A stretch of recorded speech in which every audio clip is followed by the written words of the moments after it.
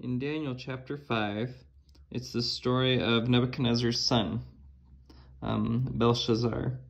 And Nebuchadnezzar's son is at a party. He's drinking out of the cups that Babylon has pillaged from the temple in Jerusalem. And then something strange happens. In verse 5 it says, in the same hour came forth fingers of a man's hand, and wrote over against the candlestick upon the plaster of the wall of the king's palace. And the king saw the part of the hand that wrote. Then the king's countenance was changed, and his thoughts troubled him, so that the joints of his loins were loosed, and his knees smote one against another. And the king cried aloud to bring in the astrologers and the Chaldeans and the soothsayers. And the king spake and said to the wise men of Babylon, whosoever shall read this writing and show me the interpretation thereof shall be clothed with scarlet, and have a chain of gold about his neck, and shall be the third ruler in the kingdom.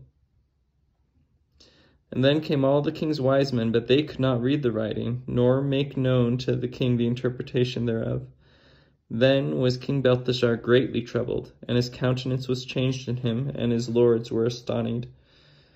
I think that this experience that Belteshazzar has, of seeing this writing on the wall and not understanding it, and it not fitting within his frame of reference, I think this happens to all of us sometimes.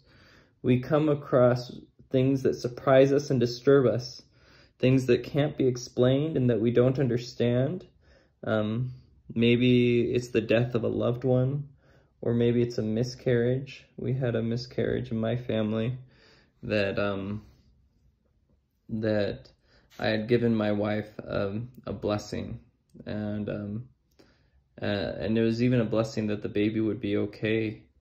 But then later, the next day or later that night, she miscarried, and that was something that shook me. It disturbed me. It was hard for me. God doesn't always write things in our life in a language that we understand, and oftentimes it humbles us. And sometimes we don't recognize it as the finger of God. We just see something happening in our life that we don't understand. The scriptures, for a lot of people, I think, are like this writing on the wall. They're hard for other people to understand. And I think it requires humility. At some point, Belteshazzar needed to turn to Daniel, who was one of his king's counselors.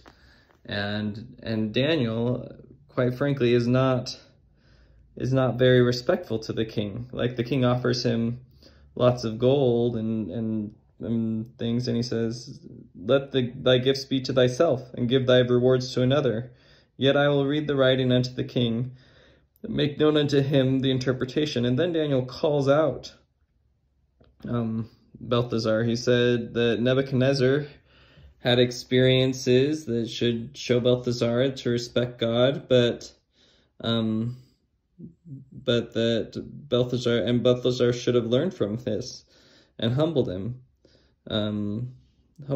So in verse 22 it says, and thou his son, O Belteshazzar, hast not humbled thine heart, though thou knewest all this, but thou hast lifted up thyself against the Lord of heaven. This is the king of Babylon. This is a powerful guy that Daniel is calling out. And then essentially the interpretation is that, you know what, God's numbered your kingdom and finished it. You're weighed in the balances of God and found wanting, and your kingdom is divided, and you're going to be conquered. So it's not a helpful prophecy for Belteshazzar.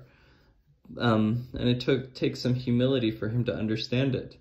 But yeah, I think that eventually turning to God, humbling yourself to God, is what God wants in these experiences. When you don't understand what's going on, it is always helpful to humble yourself and admit that you don't understand what's going on, and that God is smarter than you, and he understands what's going on, so you're just going to have to trust him, and even though you don't understand.